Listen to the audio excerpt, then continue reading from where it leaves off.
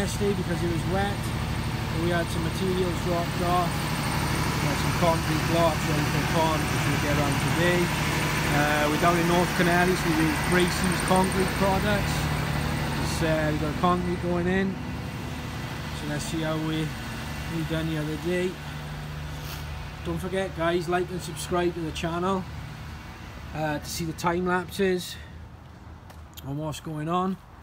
As you can see, we got the GoPro set up there, ready to see the concrete going in. This is the hole we dug on what day is today? It's Wednesday, on Monday. So yeah, there'll be some footage going up now today of the concrete, and then hopefully maybe on the weekend we might be laying the block work of the pond, and then get the liner in, copings on, filters set up, and get the fish in. So stay tuned guys, don't forget, like, subscribe. Thanks.